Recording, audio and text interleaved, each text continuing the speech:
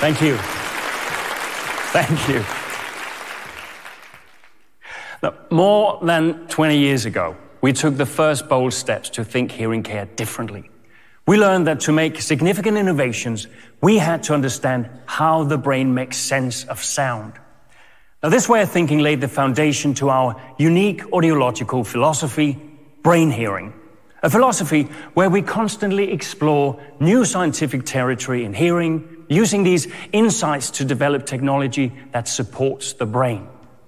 In 2016, we then developed Oticon Open, a hearing aid that created a paradigm shift.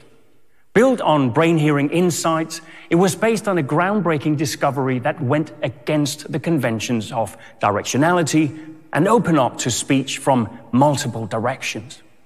Now we take another giant leap in the science of hearing. It's time for the new perspective in brain hearing. New science in hearing has shown that the brain needs access to the full sound scene in order to work in a natural way. This knowledge changes the way we look at hearing loss and sets new requirements for how the industry should develop hearing care technology in the future. Today, we are thrilled to present this new milestone. To give you an idea of what we mean, let's go on a journey into the brain. These new scientific discoveries tell us that two subsystems work together inside the hearing center to help the brain make sense of sound, the orient subsystem and the focus subsystem. These two subsystems are extremely important to the way our hearing works. They're both responsible for different functions, but our hearing depends on how they work together. And they're actually very skilled at it, because while our orient subsystem constantly scans all surrounding sounds to create a full perspective of the full sound scene, the focus subsystem helps people select which sounds to listen to.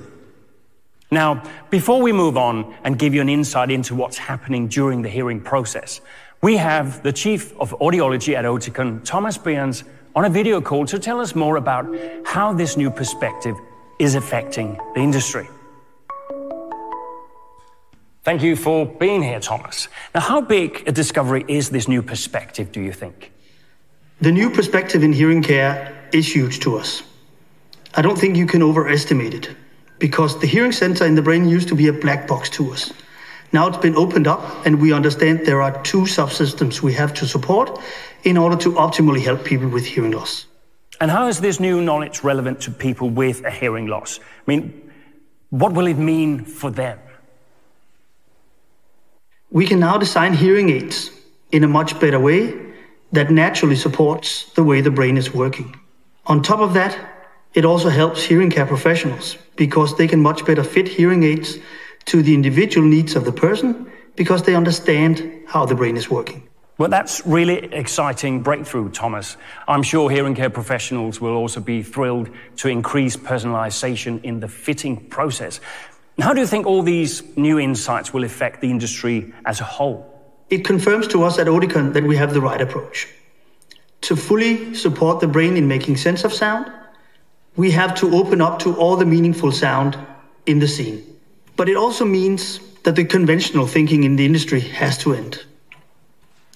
And further to that, we can use it in research so that the brain scanning methods we have can be used to optimize hearing at every stage.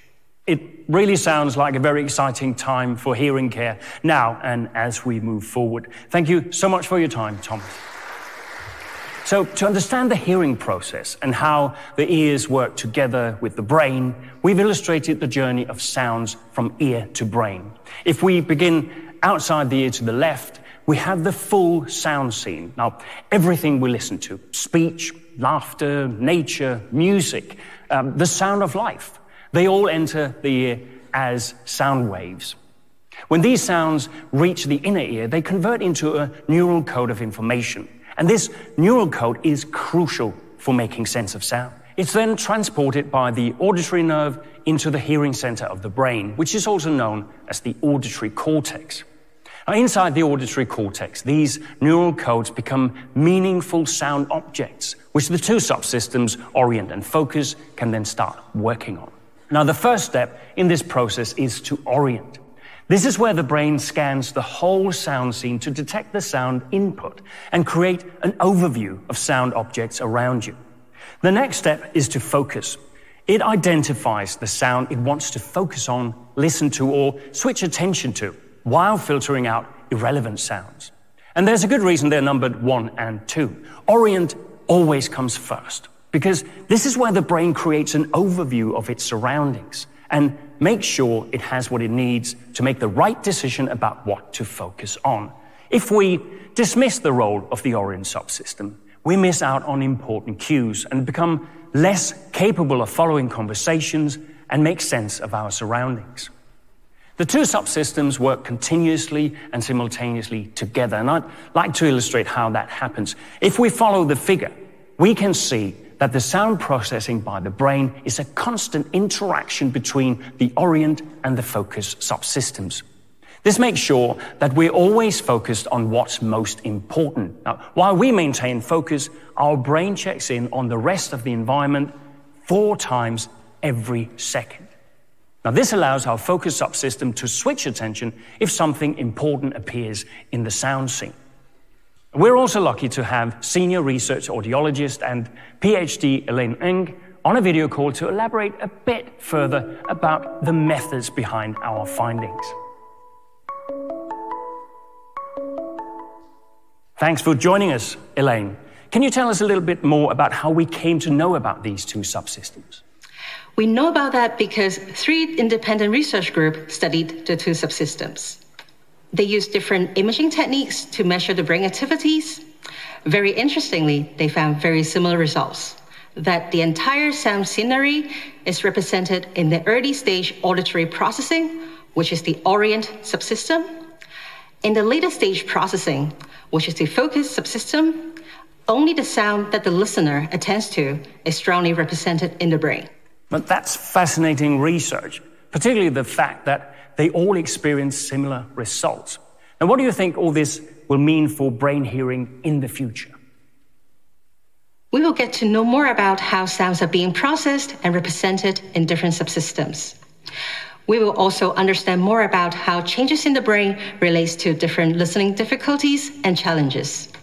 This will give us a great foundation in developing the next generation hearing technology, which greatly benefit our users. Well, I think we're all looking forward to seeing what those developments in hearing technology will be, as I'm sure you are too. And thank you very much for your time today, Elaine. So, how does this way of thinking differentiate from conventional technology? Well, with the conventional approach to hearing care technology based on directionality, gain reduction, speech prioritization, and compression, people have limited access to the full sound scene. It suppresses the natural sound input and delivers a poor neural code to the brain. Now, not only does this cut people off from their surroundings, it goes against the brain's natural way of working. And with a limited sound scene, we are actually turning a hearing problem into a brain problem by failing to treat the hearing loss in a proper way. Now, this can lead to a variety of consequences, such as increased listening effort, increased mental load, reorganized brain functions, and accelerated cognitive decline and accelerated brain volume shrinkage. From numerous studies, we know that inadequately treating hearing loss with less auditory stimulation sent to the brain can turn brain problems into life problems. And this is why people with hearing loss can experience increased risk of depression, fall-related injuries, and dementia. According to research, 35% of dementia cases can be explained by modifiable risk factors such as hearing loss. We also know that the risk for dementia is increased 2-fold for people with mild hearing loss, 3-fold for people with moderate hearing loss, and 5-fold for people with severe to profound hearing loss. But, in fact, getting the right treatment in due time can potentially reduce the risk of dementia more than any other action.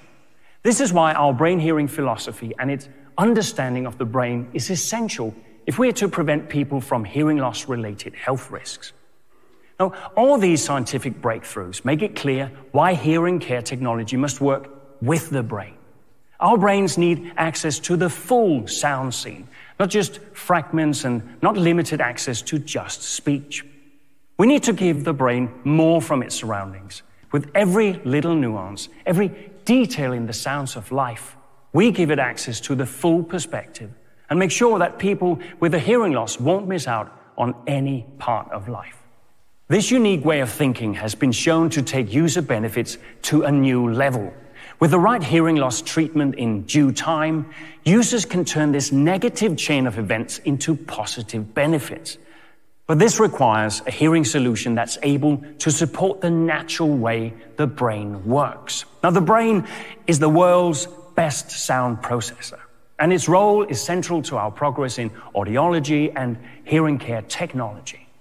Now, what we've done today is give you a glimpse into our brain hearing philosophy and what we do differently at Oticon.